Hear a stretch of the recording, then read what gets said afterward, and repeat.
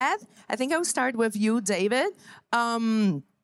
So you are the current head of institutional research. So I'm sure you handle with a lot of data and also help your clients to use it in your your day to day. So tell me a little bit how you manage to leverage this new regulations that are coming into force and how you help clients to better leverage data on the blockchain.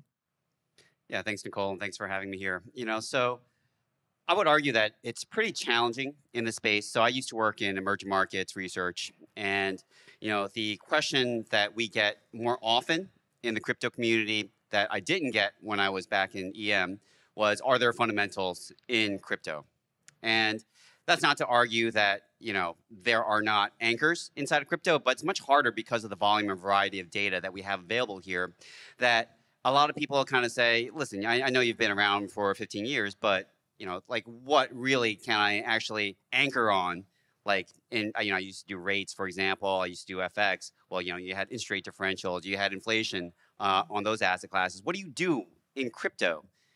And we often use frameworks that we've applied elsewhere. So people often take a fundamental equity view, try to apply it into crypto. And to some degrees, they work. But these analogs aren't perfect because this is, in fact, a very different asset class. For example, let's take two different things. One is Uniswap and one is Ethereum.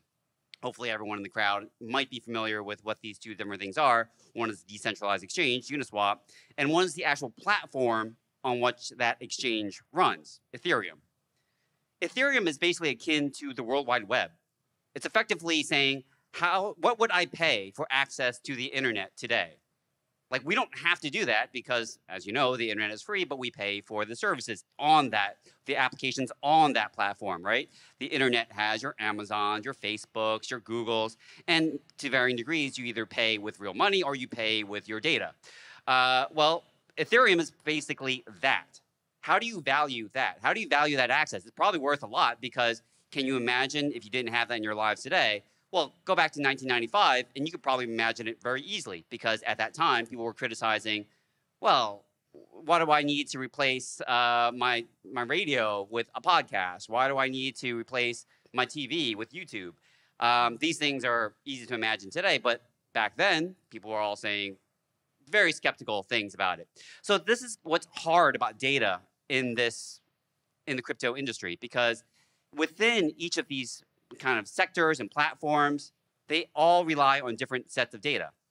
So it's not the fact that the data itself isn't ubiquitous. We have a lot of things. We have on-chain data. We have transaction data, things that sit on centralized exchanges, decentralized exchanges, the transactions of what people are broadcasting across the decentralized exchange and saying, I want to buy or sell this. Everyone is aware and familiar with it. So you can actually go and decide what is relevant and what's not. The problem is with so much data, what do you do? And that's where I think the big challenge is inside of crypto. Even within a certain element, say we have something called total value locked, which says how much money, real dollars, is sitting on a platform right now. But what is the makeup of that? Is it actually converted into straight up dollars, i.e. stable coins? Or is it a token that maybe I'm a little bit more skeptical about? So that composition really matters, and you need to kind of differentiate it on a case-to-case basis.